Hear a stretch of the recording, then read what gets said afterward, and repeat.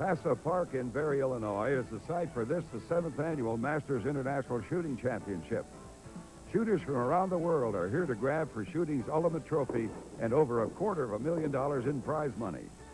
Located near the banks of the mighty Mississippi, Pasa Park is undeniably one of the finest shooting facilities in the U.S. And it's in this ideal setting that the best handgun shooter in the world will be crowned. The Masters is a 3-day match with 3 events that are as different as they are challenging. The big guns at the Masters are used for the long range, an event that tests a shooter's ability to hit targets at distances from 75 to 200 meters. In contrast, the precision event uses .22 caliber pistols, but this event requires a steady hand and nerves of steel. Shooters have to hit small targets at up to 50 meters under the pressure of a time limit. It's based on NRA bullseye shooting and has toppled many of the top guns in the world as they pursue the shooting sport's ultimate crown. The action event is a battle with a clock and 45 steel plates. The best at this game can do it in the 23-second range. That's close to a half second per target. When the speedsters cut loose on action, it's something to see, and definitely the crowd favorite every year at the Masters. We'll begin with day 1 on the long range in just a moment. Shooting Sports USA's special presentation of the 7th Annual Masters International Shooting Championship is brought to you by the National Rifle Association of America, defending your Second Amendment. Masters champion and IPSC world champion. Rob Latham, winner of more championships than any action shooter in history. Springfield's 2-time Grandmaster and 4-time civilian bullseye champion Alan Fulford, or past master and all-around shooting great Ken Tapp. They'll tell you that winners pick the Springfields that fit their style of shooting. World-class firearms from Springfield Armory. They're the winner's choice.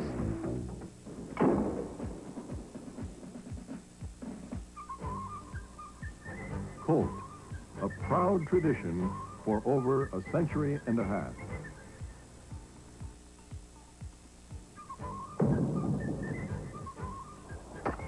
Designing and manufacturing firearms to state-of-the-art specifications today. Colt, the legend lives.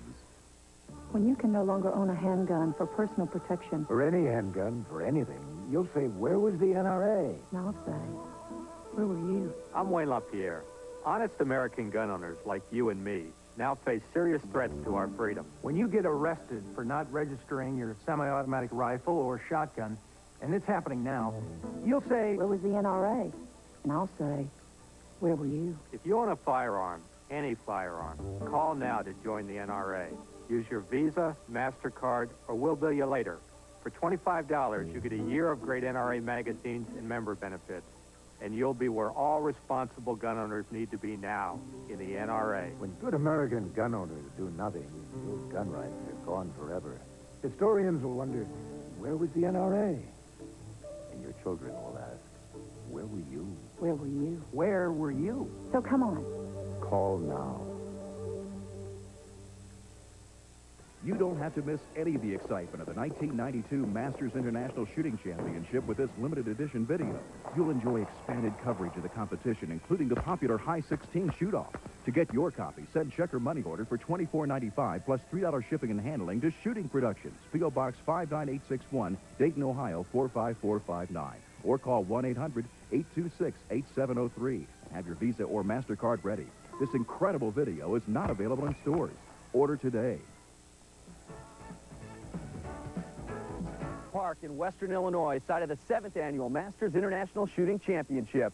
I'm Rick Thurtle, your host for the next half hour. In that time, we'll show you some of the fastest and most accurate pistol shooters in the world.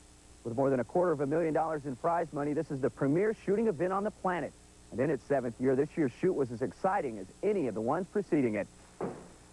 The homecoming to Pasa Park was the sweetest for Doug Koenig, the youngest professional shooter on the circuit. The 23-year-old rolled into town as the defending Masters champ and 2-time Bianchi Cup champion. Koenig is the favorite to become the first shooter to ever successfully defend his Masters crown. Only one man has won the match twice, and that is soft-spoken Georgian Alan Fulford. It's going to be a horse race. There's probably 10 or 12 guys that could win it. Fulford is also among the favorites to win the match. So was Rob Latham, one of the first full-time professional shooters. Latham has won virtually every major action or speed shooting championship in the world, but he has never won the Masters. Neither has J. Michael Plaxco. He finished among the leaders in 1991, but has never returned home to Little Rock with shooting's biggest trophy. They rotate the order of events on a 3-year cycle, and the last time they shot them in this order, Brian Enos won it all in 1989. A veteran of more than a decade on the pro circuit, Enos let the word out when he hit Pasa Park that he's retiring from the sport when the 7th Masters International Shooting Championship is in the books. I try to just pay attention to what I'm doing right when I'm doing it. Trying to, look too far in the future or the past or think about what's going to happen or what did happen or just trying to pay attention right then. So there you have it, a little drama and a wide-open field heading into day 1 of the match. Lou Im takes us through day 1 for the Super Squad on the long range. Thanks, Rick. Like all 3 events at the Masters, the long range has 45 targets to be knocked down at distances of up to 200 meters. The course record on the long range is 41 going into this year's shoot. Master class shooters, known informally as the Super Squad, are grouped to shoot together for each day of the match. Rob Latham was in the first group of Super Squad shooters to hit the long range. He would have liked to be in the mid-30s on day 1, but ended up back in the pack with a round of 29. Alan Fulford was next down the course of fire. Usually sure-handed at this event, Fulford could manage to hit just 30 of the steel plate. Tomorrow's precision event is Fulford's specialty, but he could have used a better showing today on the long range to give him an edge going into the rest of the match. Brian Enos shot a 38 on the long range when he won the Masters back in 1989. Some changes in the event have made it tougher in 1992. Enos came through the long range with a score of 34, putting him among the overall leaders and in a position to make a move on day 2 of the match. I think the year I won, I just shot a fairly solid score on the long range. It wasn't anything outstanding.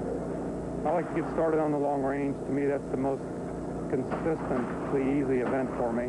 I can get in a good solid score there, and I'd much rather finish on the action than, say, the precision. Ken Tapp was the master in 1988 and is a terrific all-around shooter. He matched Enos today with a score of 34. Tapp had the match wrapped up last year before blowing out of the long range on the final day. But this year, he was where he wanted to be after day 1. J. Michael Plaxco helped set the course record with a 41 a year ago, but he stumbled with a round of 30 this year. Plaxco hopes to make up ground later in the week to have a shot at winning this match he has long coveted. A speed shooting specialist who won the Masters in 1991, Doug Koenig, was right in the thick of things with a score of 33. It isn't good as he would have liked, but he has escaped day 1 bunched up with a large number of shooters with scores in the mid-30s. We all shot about the same. There's a couple high scores, but we're all 32, 33, 35 in that area.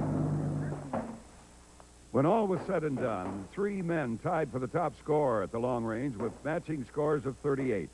They were John Pride, one of the top law enforcement shooters on the circuit, Frank Glenn, a retired police officer from Arizona, and William Abbott.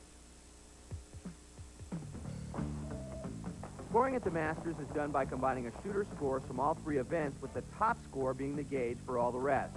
An example, on the long range and precision events, if Butch had the best score of all shooters with a 30, he would receive 100 points.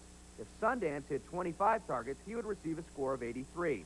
On the action event, if Butch shot the 45 targets in a time of 23 seconds, and that was the fastest time of all shooters, he would receive 100 points. If Sundance shot action in 27 seconds, he would receive 85 points. Add up the scores from all 3 events, and the shooter with the best aggregate score is the master. A couple of months before the actual shooting of the Masters, they have a dress rehearsal, and there were some shocking developments at this year's dress rehearsal. Judy Woolley, a woman, came on to win with the best score in the dress rehearsal. I can't go anywhere, and I don't resent it. But I can't walk 15 feet without stopping to talk to somebody.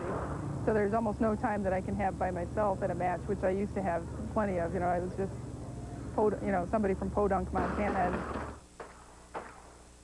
Unlike other sports, men and women compete against each other in action shooting. When she beat some of the top shooters in this year's dress rehearsal, a rumble could be heard throughout the industry. What would it be like if a woman could break on through and win the Masters? Dress rehearsal was easy because I never thought I'd win it. I didn't anticipate it. It kind of just summed up that way. And now the hump is going to be surviving this match because I've put a lot of pressure on myself and other people have too. That pressure affected Woolley at this year's match, but she still pulled together to put up the top lady score for the second year in a row. Overall, she finished in 24th place in the standings, the second best of all sportsman class shooters. A year's experience of dealing with the pressure of the Masters will only make her better as she tries to prove that for women, there truly is a home on the range.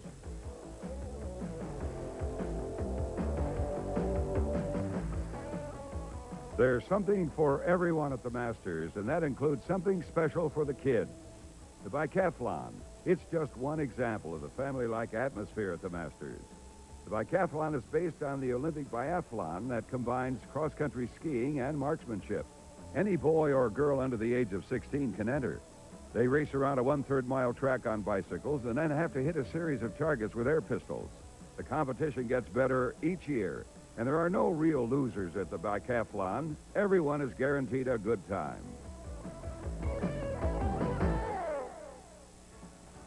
We'll be right back with a record-breaking day on the precision event. Stay with us. Challenging, fast-paced, performance pushed to the limit. That's competitive shooting. And Smith & Wesson is a dynamic part of this fast-growing sport. With Team Smith & Wesson, the new Performance Center, active shooting sports sponsorship, and products that'll perform to any challenge. There's a movement in this country to surrender the Second Amendment. Listen to this. There is no reason for anyone in this country, anyone, except a police officer or a military person, to buy, to own, to have, to use a handgun. And still quoting, the only way to do that is to change the Constitution. That's not some nobody. That's the president of NBC News. You see, it's a national media movement to repeal your constitutional right to keep and bear arms. And you can help stop it by joining the NRA. For just $25, you'll get a year of great magazines and member benefits, and you'll be where all honest gun owners belong, in the NRA. If you want to keep the rights your founding fathers entrusted to you, the rights the Constitution guarantees to you. The rights the NRA protects for you. Oh, now.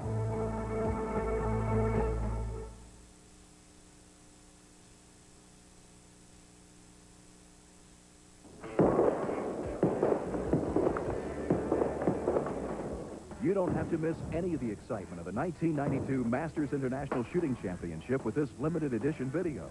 You'll enjoy expanded coverage of the competition, its surrounding events, and never-before-seen insights into this world-class championship. As an added bonus, you'll see the high 16 shoot-off, 16 of the world's top shooters battling it out in a dynamic one-on-one contest. To get your copy, send check or money order for $24.95 plus $3 shipping and handling to Shooting Productions, P.O. Box 59861, Dayton, Ohio 45459. Or call 1-800-826-8703 and have your Visa or MasterCard ready. This incredible video is only available through this special TV offer. You won't find anything like it anywhere else. Order today.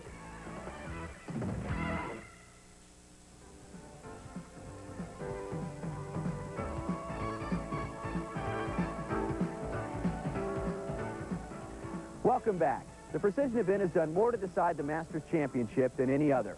Using 22 caliber pistols, the bullseye specialists have to build some momentum going into the action event, while the speedsters hope to stay close to the top, hoping to have some margin of error going into their specialty on the final day of the match. The precision event is based on NRA bullseye shooting and requires shooters to fire at targets from 25 to 50 meters away, some of which are about the size of a silver dollar. Rob Latham seems to always have problems on this event, and 1992 was no exception. One of the best speed shooters to ever strap on a holster, Latham saw his chance of winning the match evaporate with a score of just 21 of a possible 45 targets. J. Michael Plaxco also ran into trouble on the precision range. He was one back of Latham with a score of 20. Breaking through on the precision range helped Brian Enos win the match in 1989. This year, he'll have to settle for a respectable round of 25. He would have liked to have been closer to the 30 mark, but he's still very much in the running for first place after his first two events. You know, thoughts about tomorrow? You say it's going to be your last shoot. Yeah, it's going to be. I'm just going to give everything I got there. Try and stay tough, see what happens. Defending champ Doug Koenig blew through the precision range with 30 hits. This puts him in position to be the first man ever to win the match in consecutive years. A master on the action event, Koenig is right where he wants to be going into the final day of shooting. So is John Pride. Not known as an outstanding action man, Pride scored the 4th best overall on precision. Combine that with his top score on the long range, and Pride is having his best year ever at the Masters. It's funny, my philosophy is, well, I'll go out and have a good time and try my best, and my best happened. I couldn't believe it. So yesterday, shooting the 38 long range, it really surprised me. I knew I was capable of it, but everything came together. I missed 5 in the first bank and then went on to almost clean the rest of the match.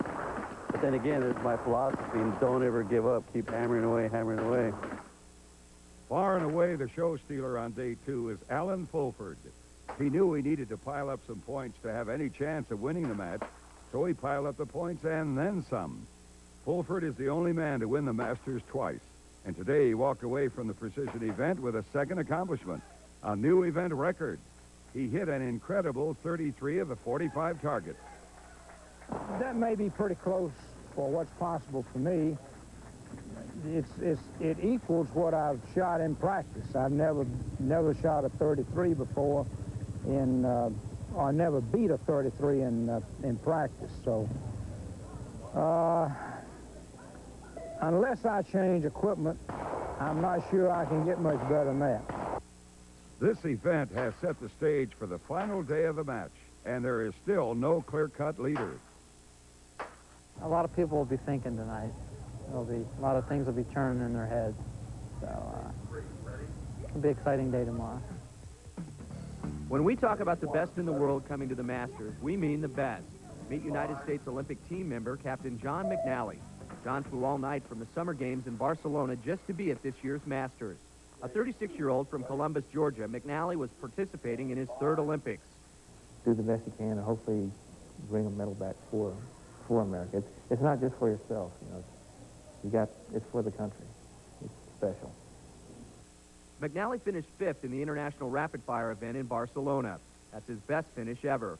He follows in his father's footsteps, who also competed in the Summer Games in 1968 and 72. McNally won the precision event at the Masters in 1989, carving his place in the history of this event. He's one of the best at a game dominated by shooters in Eastern Europe.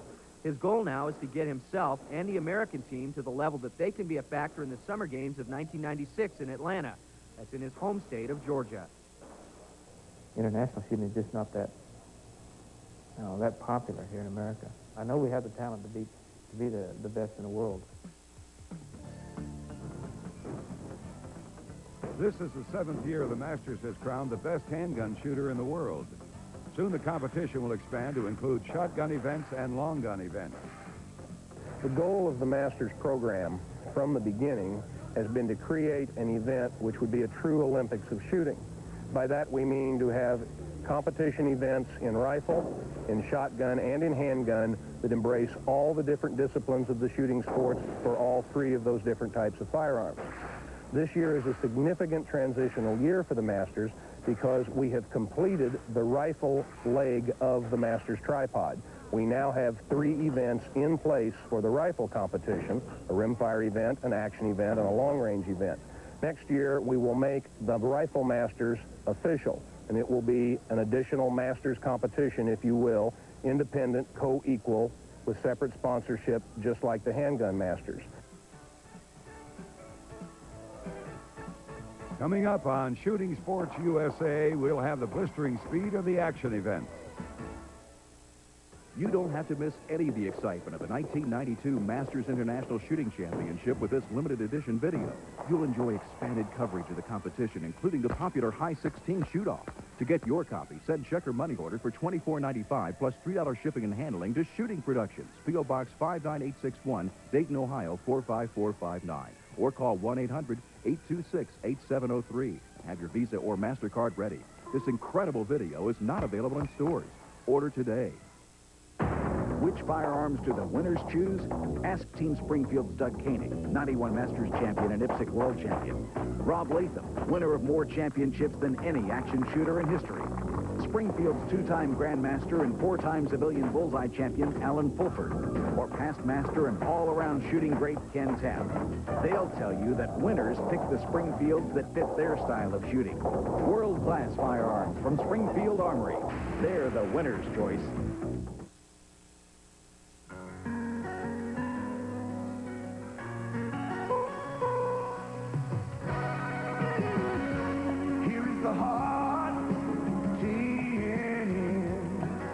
The brightest stars all welcome you to come on in. We're the music of America, and you are a part. Deep in the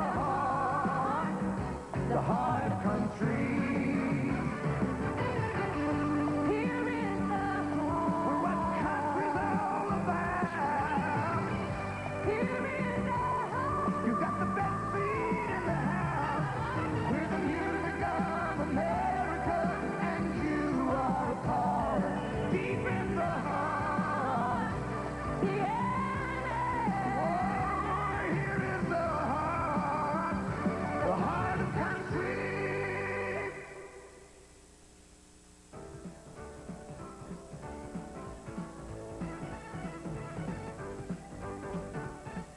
Welcome back.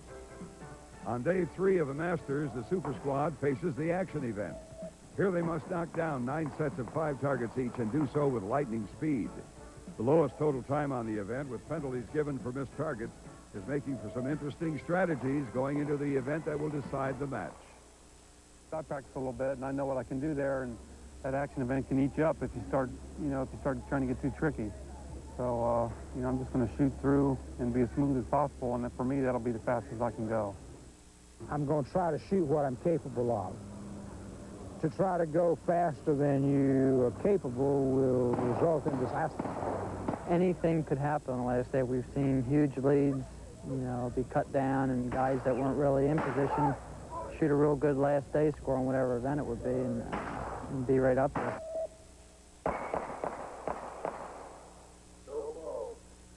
One by one, the Super Squad has to make their way down the 3 stages of the action event and contend with the ever-increasing rain. Rob Latham was the first up.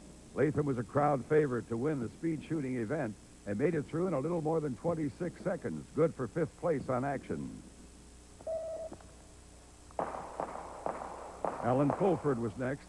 He'd later joke about the older shooters keeping the heat on the youngsters. He's been working on his speed shooting and did a fine job today, but a 34-second run was not good enough. He'd settle for a 5th place finish in the overall standings and have to wait until next year to wrap up his 3rd Masters title. Brian Enos is as fast as any shooter in the world, but he picked up some penalty points along the way.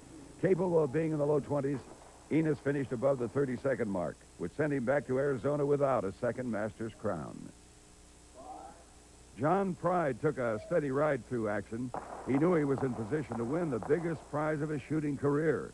He shot the event in less than 32 seconds and finished in 3rd place overall for the match. Doug Koenig finished his round with one of the better scores of the day, 27.27 seconds. But some trouble on the first 2 days left him with the 2nd overall 2nd place finish in the last 3 years. I had a little trouble on some equipment and stuff right before the match. I had to make some quick last-minute changes on long range and stuff, and I guess I didn't hang tough enough. I let some of it distract me as I was shooting, and gave up on a couple shots. And action, I guess under the conditions, I didn't do too bad, but I wasn't happy with how I shot out there either.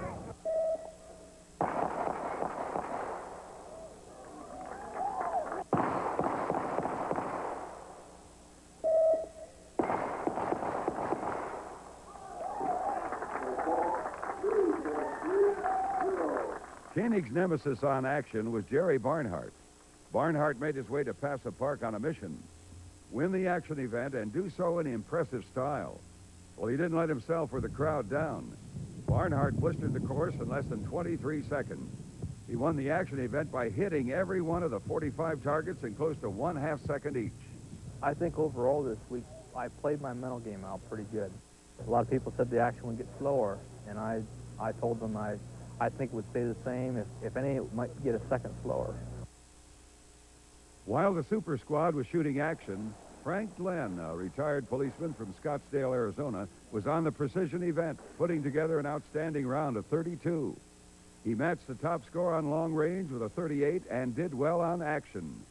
Glenn soared out of the pack to win the 1992 Masters by the narrowest margin in the history of the match. Got to be the biggest moment in your career and not a bad paycheck. Yes, it is. It's great, and it's something that I wanted to happen, but I didn't really think it was going to, because I'd put so much effort into other different shooting programs in the past, and I always just got close, but I never quite made it. I mean, as close as it was, me and him was 0.17 of a percentage point or something silly like that. I mean, it's actually ridiculously close comparing all the different, matches and stuff that you shoot. It's unbelievable. They're so different in their own way, and to be that close at the end is unbelievable. Congratulations to Frank Glenn, the 1992 Master. I'm Lou M., and on behalf of Rick Thurtle and myself, we hope to see you next year for the 1993 Masters International in American Firearms. Smith & Wesson, quality firearms since 1852. Colt, the legend lives. B-Square, competition tough. MTM Case Guard, ammo case and reloading accessories for today's shooter. And Whamco Products, the solutions company, solving everyday shooter problems.